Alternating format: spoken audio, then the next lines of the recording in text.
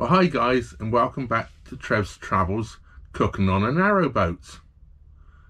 I'm continuing the theme today with British classics, and the classic we have today is shepherd's pie, not to be confused with cottage pie. Shepherd's pie uses ground lamb. Cottage pie uses ground beef. Now, I spent quite a lot of time in America, as a lot of you probably know, and for some reason over there, there's a lot of confusion. You go into an Irish pub and they will say they have shepherd's pie on the menu. They don't. They have cottage pie on the menu. It is made with ground beef and not ground lamb. And of course they also say it's traditional Irish, and of course it's traditional English. If you want to stick around to the end of the video, you may recall in a past video I attempted to make a sawhorse, which went, shall we say, somewhat wrong. Well, I put the old thinking cap back on and thought about it a bit, and I made some modifications to it. And if you want to see those modifications and how it came out, whether it ended up by being firewood or a usable tool, stick around to the end. Anyway, it's time to get on with cooking shepherd's pie. And I'll first of all go through the ingredients with you. We first of all, of course, have our ground lamb, which is 500 grams, just over a pound. I have one medium to large onion diced up. I have 2 carrots I've grated. Now, a lot of people might put in peas. I didn't have any peas, but I did have some green beans left over from a stir fry I made yesterday. So I've diced up quite small 100 grams of green beans. For flavourings, we have some tomato paste, some dried mixed herbs, Italian seasoning if you're in America, about a quarter of a teaspoonful of freshly ground black pepper, similar salt and similar garlic granules, some Worcestershire sauce, and we added salt and pepper. For the topping, I have 5 medium to large potatoes I've diced up, ready to cook to make the mash with, which I will be adding salt to cook. Now here comes my twist on it, of course. Traditional mashed potato it should be. Well, Trevor's going to add about 2 ounces of grated or shredded cheese, whichever you want to call it. So here's the thyme. We're going to pick some of this to go in our mash, and I have a couple of sprigs of fresh thyme I picked from my herbs, which I'm going to take just the leaves off and add that to the mash. And of course we will also require some butter to make the mash with. So let's get on with the cooking. So to start off with, we're going to take our ground lamb and we're going to put it in our pan, and we're going to fry it off and brown it. I forgot to light the gas. While we're cooking that, we'll also cook our potatoes. So we'll turn those on as well, and we're going to add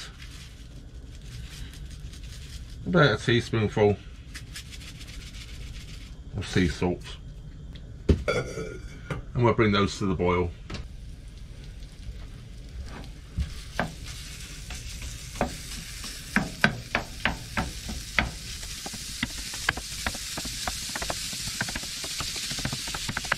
This, of course, traditionally was normally made with the leftover roast from a Sunday. So if you had roast lamb for a Sunday, it'd be ground down, and this would be quite a good way of making it into a different dish for Monday. This is an 80-20 mix fat and lean, and I deliberately need some fat in it because we will make the roux of that later. Oh, there's a couple of other things we will be adding to this. There's a couple of the good old OXO cubes. You may see here that I like to keep the ground meat moving when I'm frying it. This helps to stop it clogging together. I know some people will add water to it when doing this, but I find that just makes the meat go sort of soggy, and it draws that water in and just doesn't do it any good. I don't like it done that way. But each their own, of course.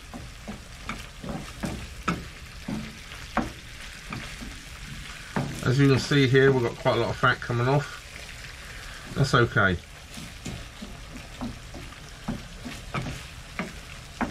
Now it's starting to stay fairly separated, the pieces of meat, and most of it's sort of browning off now. We're going to add the onions.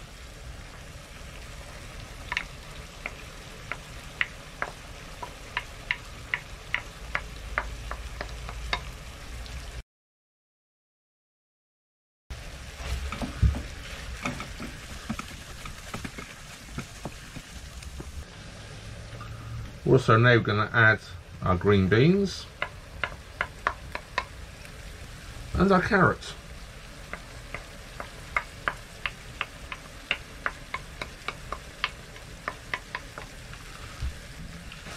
Which we're going to gently stir in.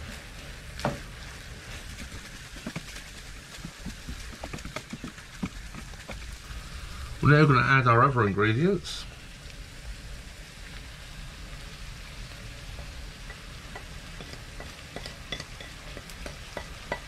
Which is the salt, the pepper, the tomato paste, the garlic powder, and some mixed herbs. Mixed herbs and garlic powder are completely optional. They're my add to it. We want to make sure that gets mixed in. Now you can get lamb OXO cubes, I believe. I don't have any, so I'm going to use regular beef ones, and we're going to add 2 OXO cubes. It's just crumbling in quite nicely.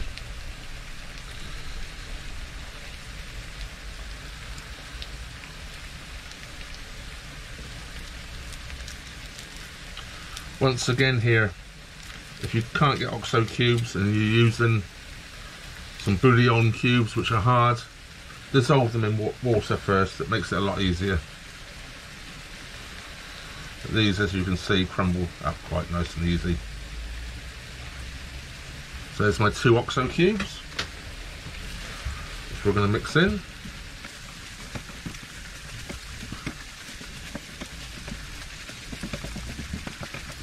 Now I like my gravy quite thick in a shepherd's pie, or if I'm making a cottage pie, just the same.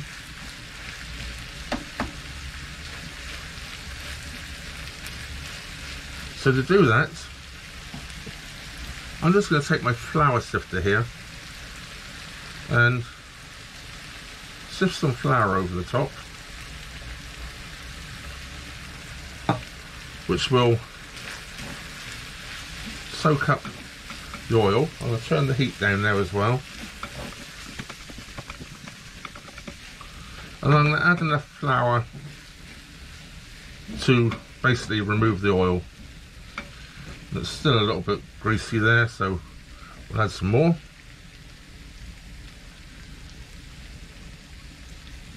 So my flour shaker's getting empty. Potatoes are boiling. I'm just going to turn them off. They can continue cooking in their own heat. Quite miraculously, off camera, the flour shaker got refilled. Around a little bit more.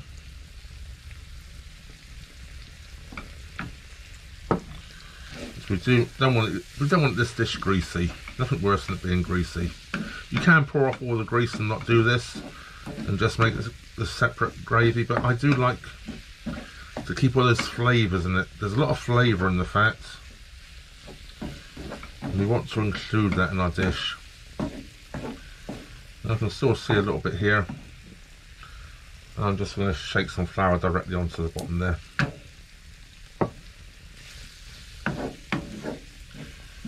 There, we're looking good.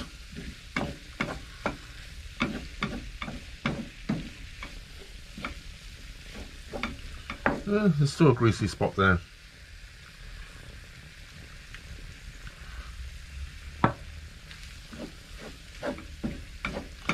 Just going to cook this for a little bit to cook the flour out a little bit. I'm now going to add my Worcestershire sauce. A few splashes.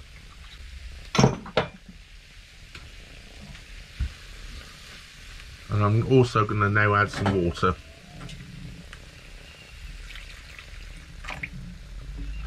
I did boil that kettle not so long ago, so the water's a little bit hotter. It'll take, it'll warm through a lot quicker.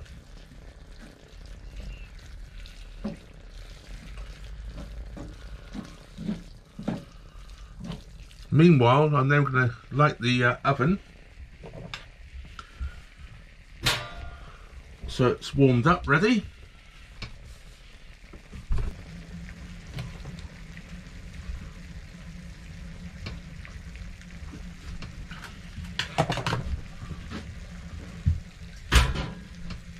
I have the oven on gas mark 5. I'll put the that in Fahrenheit and Celsius underneath for you. Need some more water. I need quite a bit of water to this because we added quite a bit of flour. We want it in a gravy. I'm just going to take a little teaspoon now, and I'm going to check it for seasoning.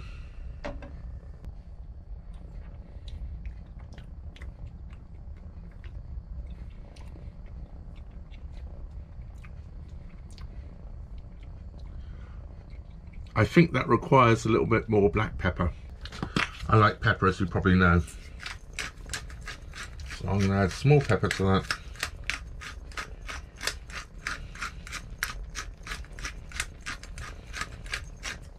And I think also a touch of salt.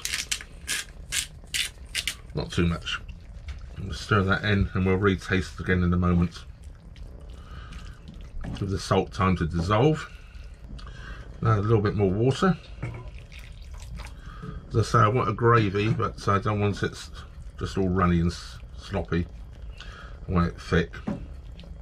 And that's looking pretty good now. Take another clean teaspoon and taste it again.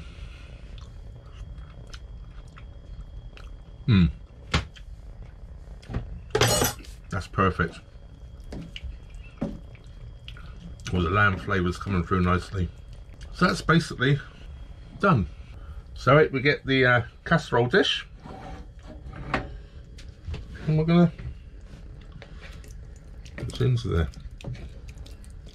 Try not to make a mess.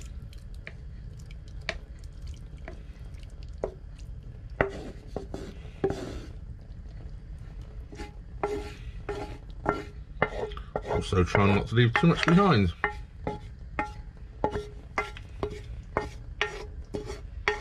Waste not, want not, as they say.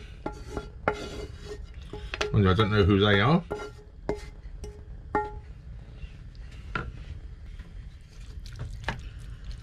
Make sure it's all mixed through and the gravy's fairly evenly through it. Just going to put that to one side while we prepare the mashed potatoes. Right, I'm just going to test our mashed potatoes here. See, they're cooked. Yeah. Yeah, they're cooked. So over here at the sink, where I've already made a mess, dish is already there. We're gonna drain off our potatoes. And just to show I can mash potatoes, we're gonna use the regular masher today, only because I I want to add cheese to this and everything else, so, and butter, and I'll get the butter consistency right for this as I'm adding cheese. I didn't want to put the butter through the potato ricer. I want to make sure it's not too sloppy as I'm going to add cheese to it. I always find it easiest if you're mashing potatoes to actually mash them first before you add any butter. They seem to mash a lot easier, they don't sort of squidge around so much, like so. They look pretty good, I can't see any lumps in there at all, so we're good. Now let's put those to one side for a moment. I'm going to add some thyme to my mashed potato, which I've just freshly picked. I've only strengthened my fingers. Pull the leaves off, don't particularly want the stalks. Lovely thyme, this is, I can smell this, is so fragrant. I love thyme. It's one of my favourite herbs. So there's a little bits of stalk there in places, so it's not lumpy. I'm just going to quickly chop those up into small pieces. We want it to flavour the mashed potato. We don't particularly want to be chewing on pieces of the thyme when we eat it. So there we go. And that goes in. I want to make sure that thyme is fairly well spread through the mashed potato. So we're going to just take a fork quickly and just make sure it's all the way through the mashed potato. Then we're going to get some butter. Got a little knob left there on that pack, so we're going to use that up out the way. We'll throw in there quick.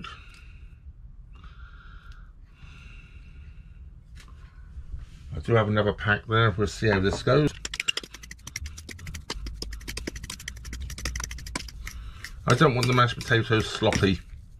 I want to hold its shape on the top and not sort of go all mushy and yucky. Want a little bit more butter to that. So we'll add some more butter.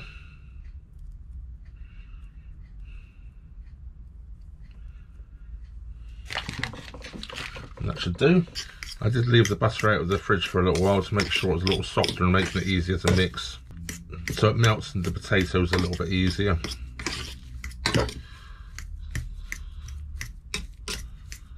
That I'm liking the look of. Just going to taste it. Oh yeah, that's good. Now I'm going to take my cheese. I'm going to add the cheese.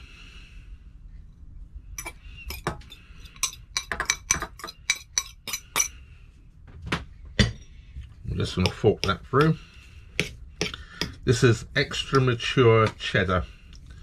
Good old English cheese. Cheddar cheese, of course, originates from the town of Cheddar.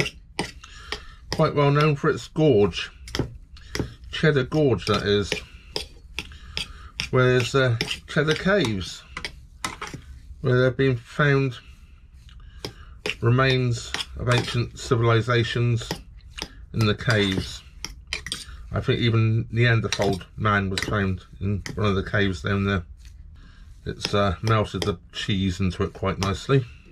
Now to bring back in our casserole dish, and we're just going to place the butter. We're just going to place the mashed potato on the top, trying to sort of float it on the top rather than push it in. Now you may notice this doesn't come up to the top of the dish. That was quite on purpose. I used a dish bigger. It will bubble up when it cooks, and you don't want it all over your oven. So if it bubbles up, it will just soak up in the potatoes, which will make them extra scrummy, rather than being all over your oven. I'm just going to grab a spoon to get the last bit out.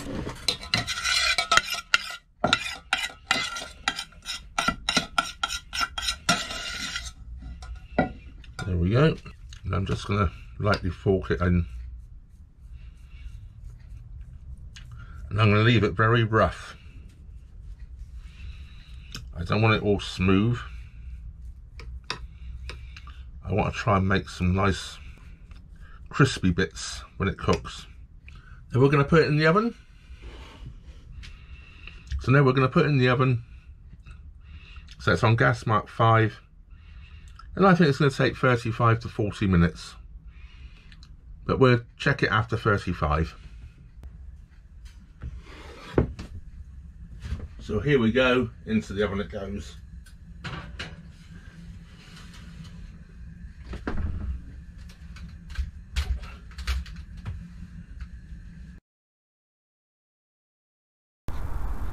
So if you've stayed around this long, I guess it's to see what happened to the Sawhorse.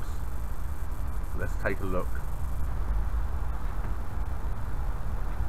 So here we have it.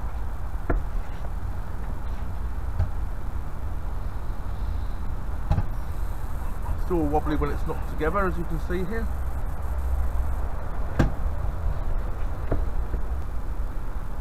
Let's see what happens when we put it into the table.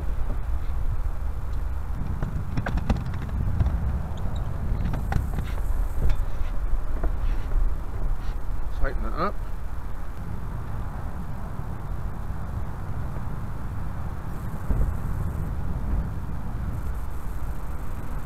Turn it up the other way.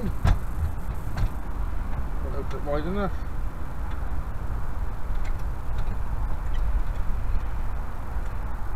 It's designed, it just sits down on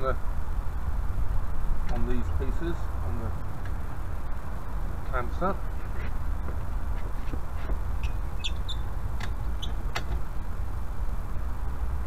I'll put it up nice and tight. Hey presto, solid as a rock. Now I guess you want to see me saw something on it. I never thought of that. I sawed up all my firewood yesterday with it, and then I painted it afterwards, just to sort of make it look a little bit different. Let's hit the saw.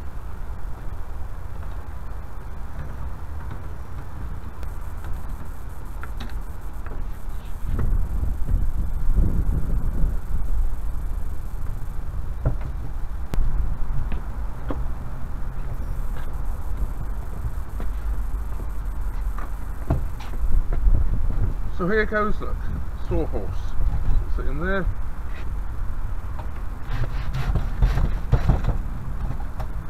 It's not very good doing it on the boat, so I should be doing this out on the towpath really.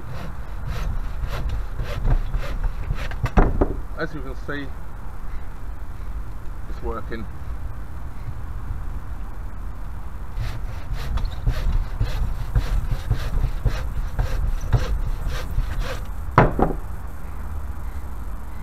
Voila.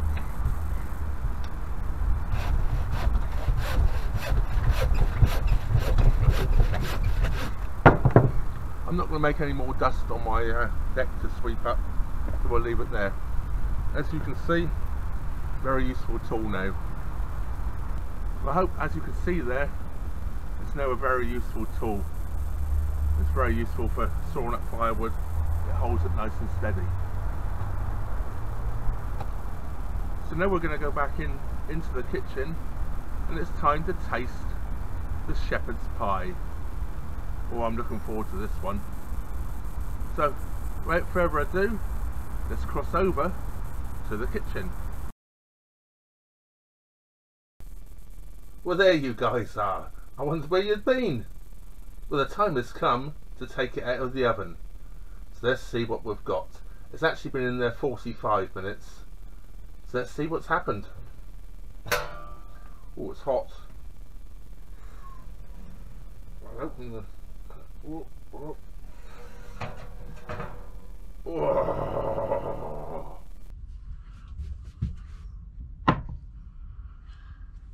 So there it is. As you can see, it's bubbled up around the side. That was seeped into that mashed potato. Oh, it looks good, doesn't it? That looks good. Let's find a plate. So let's dish some of this up. Nice bit of crispiness to the top of the potato. It might have gone a bit crispier if I left it a bit longer. Doing this. Oh, just look at that. Look at me making a mess here on my plate.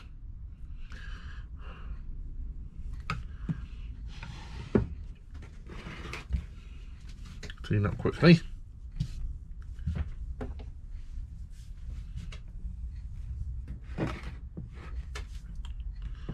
So there we have it. So one fork.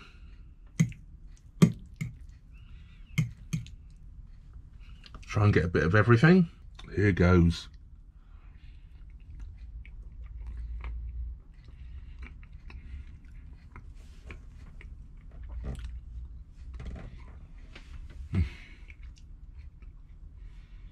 Well, I've never made it that way before. It was new for me as well as you.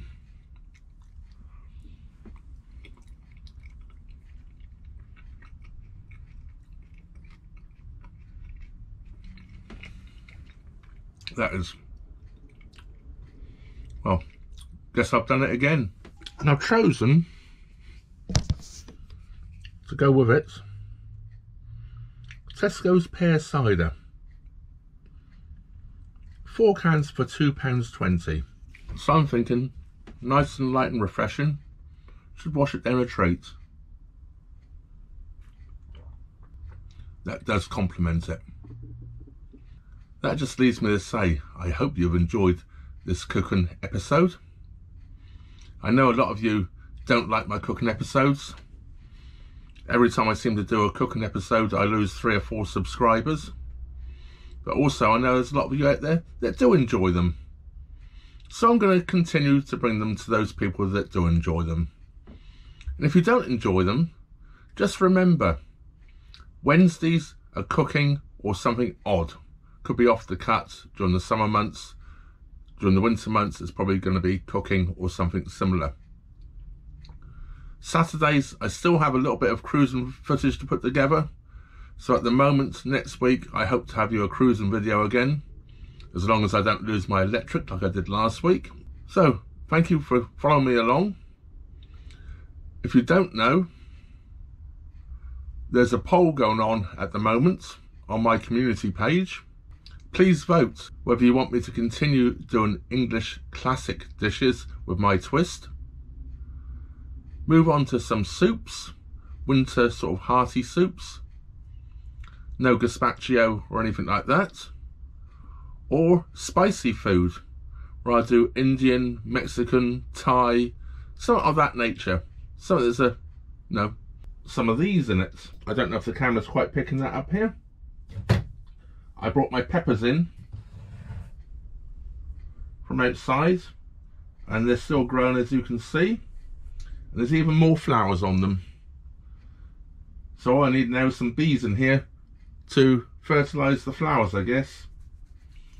Oh well, they're still alive. So that just leaves me to say, and I must say this because one of my Patreons, his son, loves this bit. Thank you very much for watching. Trevor out.